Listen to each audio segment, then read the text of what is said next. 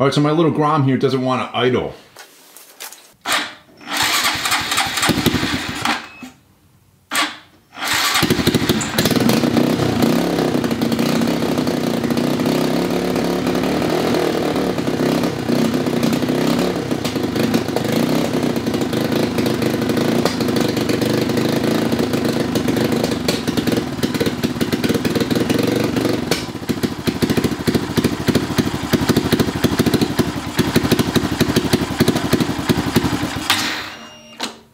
Yeah, doesn't idle.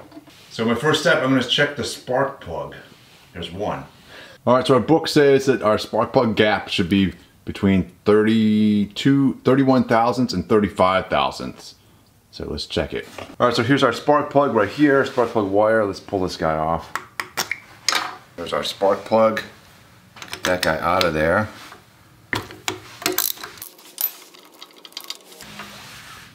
There's our spark plug.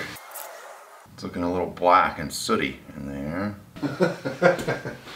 All right, so let's see what our gap is on this. This is kind of awesome. All right, I'm really hoping this is, I'm happy because I'm hoping this is the problem, because look at the gap on this. There's almost no gap on this spark plug at all. Like, check that out. All right, so we get our little feelers out and we've got them set.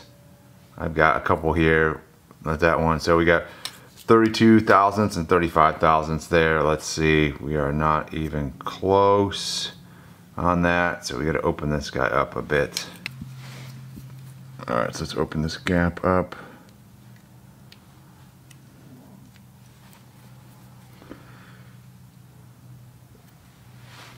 Let's see if we're in the ballpark. All right, there we are. All right, so it's about 32 thousandths right there. 35, we're in that ballpark. Let's put this back in as is and see if that makes all the difference. I'm hoping it does.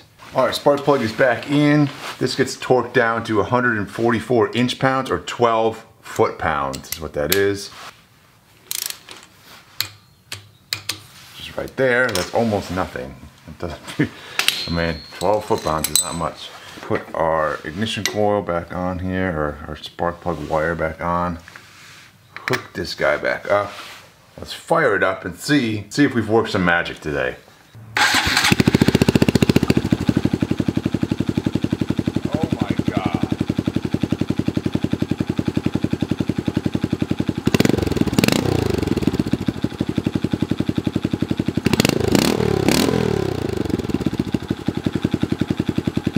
It idles, yes.